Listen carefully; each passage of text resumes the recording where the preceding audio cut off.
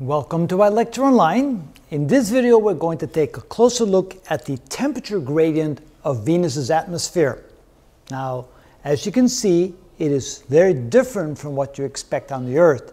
On the Earth we have kind of a zigzag graph because as we go higher up in the atmosphere of the Earth, first it gets cooler, then it gets warmer again, then it gets cooler, then it gets warmer again.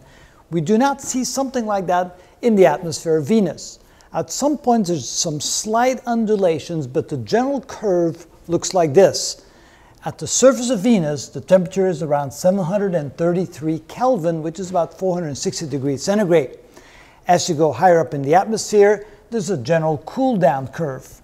By the time you reach a height of 25 kilometers, so that the atmospheric pressure has dropped from 92 bar to about 10 bar, which is roughly the same as 10 Earth atmospheres, the temperature has now dropped to 537 Kelvin, which is still very, very hot. This is about 15 miles up into the atmosphere.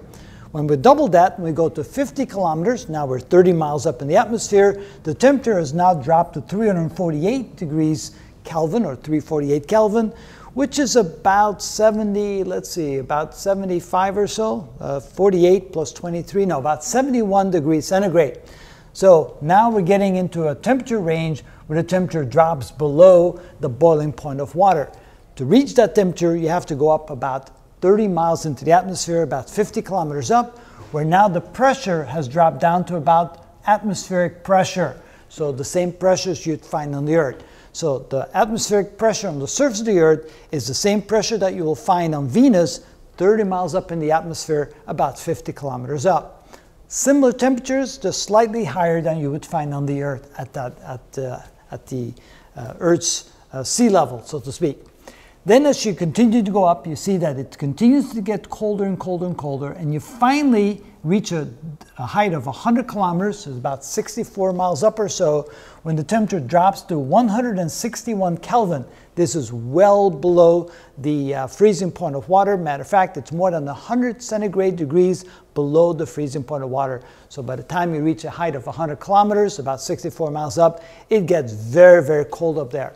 And then just like you would expect, the same thing happens on the Earth. As you continue to go higher up in the atmosphere, then you start getting a heat source caused by the interaction between the solar wind and the upper atmosphere particles, contributing some additional energy, and the temperature begins to climb again. But until you get to that elevation, there's this pretty well smooth dropping of the temperature until you reach a height of about 100 kilometers. Again, very different from what we see on the Earth for very good reasons. On the Earth we have the ozone layer, which then of course absorbs the ultraviolet radiation, which is a heat source. Then you get up higher, then the temperature drops again. You get up higher, you get to the ionosphere, then the temperature increases again. So different perspective, different kind of things happening on Venus compared to the Earth.